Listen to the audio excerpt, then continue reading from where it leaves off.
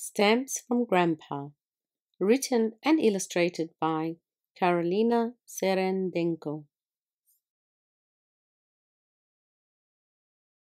Stamps could be small and big, round and rectangular, shiny and colorful.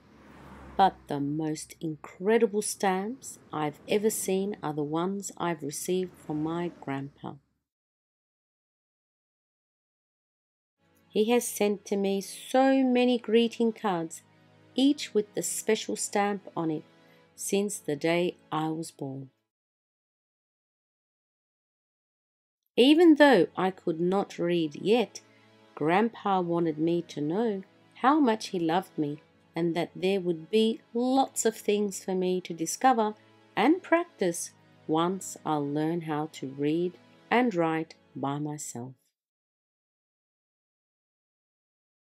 My mother and father were reading the cards to me. They even told me that when I was very little, this helped me to fall asleep sometimes, traveling through my dreams on my trusty scooter. I was always so excited to receive my next card that I was looking at all the postmen on the streets that we were seeing sometimes in town, thinking that they could have a new card from my grandpa in their special bag. The extra special stamps I was getting for my birthdays, my first, second, third, and now I am a big boy. This year I turned 4 and received a whole letter.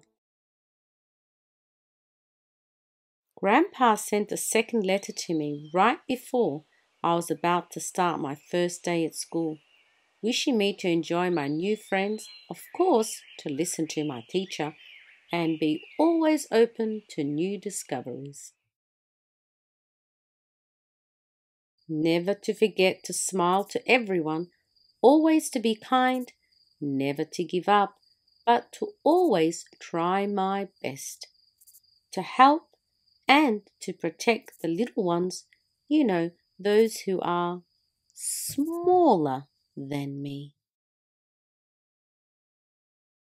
To be gentle with animals and respect nature around me, and to learn to write as quickly as I can so I can write to my grandpa my first letter too.